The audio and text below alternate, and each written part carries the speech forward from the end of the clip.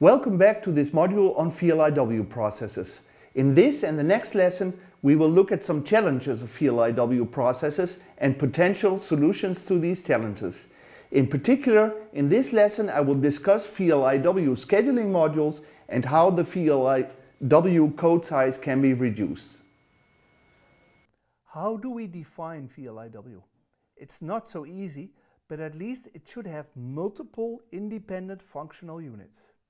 That we also have in the superscalar processes, but here we have operations executed in parallel on these functional units are packed by the compiler into one VLIW, very long instruction word.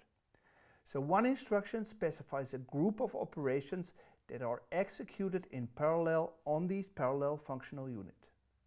These parallel operations within one instruction are often called slots or operation slots. When we cannot find an operation to fill these slots, we have to put a NOP, a no operation, in the slot. Here's an example with 5 instruction slots. The first one is a load store operation. The second one must also be a load store operation. The third and the fourth one must be a floating point operation, and the last one, the last slot, can contain an integer or a branch operation. Here's an example pipelined VLIW processor. Let's assume that the 5 operations are not 5 times 4, meaning 20 bytes long, as in RISC processor, but usually VLIW instruction set architectures have some tricks to reduce the size a little bit. So I'm going to assume that the VLIW instruction is 15 bytes long. This is usually achieved by restrictions such as having only 1 or 2 operations with an immediate field, etc. The figure looks very similar except for the parallel functional units to our simple pipeline processor that we presented some weeks ago. We have a program counter to the current instruction. It is used to address the index of the instruction cache. It is incremented not by 4, but as in a normal 32-bit instruction set, but by 15, since we assume that one VLIW instruction is 15 bytes long. After the instruction is decoded, we have a stage where the register files are read. We can see already the register files require a lot of ports to provide parallel access, parallel read and parallel write access. Then we have the parallel operations, and then we write back the results. That is the basic approach. What do we see when we compare it to the superscalar approach? First, we see that there is no dependency checking hardware, because the dependency checking has been done by the compiler.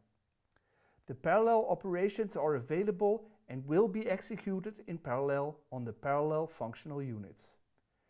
Issuing operations to the functional units is easy, while in Tomasulu's approach you have a complex routing network or reservation stations corresponding to functional units. And the operations are aligned with the functional units. The first 2 need to be mapped to the first 2 floating point units. The following 2 need to be mapped to the load store units, and the last one needs to be mapped to the integer unit. Again, we see that there are many ports to the register file, but this is also the case for superscalar processes. Furthermore, fetching parallel operations is easy. Because the operations are consecutive, unlike they are in the superscalar approach, where we might have several branches and we need to branch, predict and align. This is a slide that tries to show the subtle difference between the VLIW approach and the superscalar approach. The difference is where you draw the border between what is performed in runtime and what is performed in compile time. In the superscalar approach, which is the approach on top, the compiler compiles to basic RISC-like object code, and then the hardware takes over and performs independence check plus scheduling.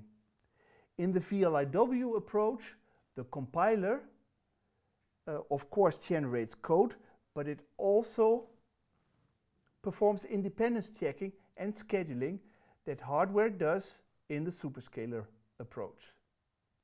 This way you get wide object code which is executed on the same parallel functional units as in the superscalar approach. So the hardware logic for independence checking and scheduling is needed for a superscalar approach, but it's not needed for the VLIW approach. To make everything even a little clearer, let's look at a small code example. This is our VLIW format. Load store operation 1, load store operation 2, floating point operation 1 and 2, and the integer and branch operation. This is our scalar code. Load into F0, add F2 to F0 and put the result in F4, add 8 to the label, store the result from F4 to memory, add 8 to the loop pointer, and then we check whether the loop pointer is at the end. This is a very familiar example that we saw many times before. This here shows the instruction latencies between the instructions. If the producing instruction is a floating point ALU and the consuming instruction is also a floating point ALU, the latency is, as you can see, 3 clock cycles. When it's a floating point ALU and the consuming instruction is a store instruction, the latency is 2, etc. Now the goal is to unroll the scalar code loop as many times as necessary to eliminate any stalls. A stall in this case means that the issue cycle is completely empty. This is the solution to this exercise. We need to unroll the loop 7 times to avoid completely empty issue cycles. At the top right, you again see the table of latencies. We load the first element to F2, and then we have to wait 1 clock cycle before we can perform the corresponding add. Similarly, after the add, we have to wait 2 clock cycles before we can perform the corresponding store. Once we produce the results, we need to store them back to memory. There's a 2 clock cycle latency between the ALU and the store operation, so we have to wait for 2 clock cycles and do all the stores then. Then the branch instruction is put in the slot of the 9th clock cycle. Because the integer to branch latency is 1 clock cycle, 2. Therefore we need to unroll 7 times to avoid any stalls. That means we produce 7 results in 9 clock cycles, so we need 1.3 clock cycle per element, and on average we achieve an efficiency of 50%. Let us compare once more the VLIW approach to the superscalar approach. In principle, VLIW hardware is simple. It requires less hardware and the power consumption is also reduced, because we don't need all these overheads for, like for example, dependency check. However, the binary for VLIW processor is no longer binary compatible, because when the number of VLIW slots or the number of parallel functional units or even when the latency between operation changes in another VLIW processor, the code is no longer working.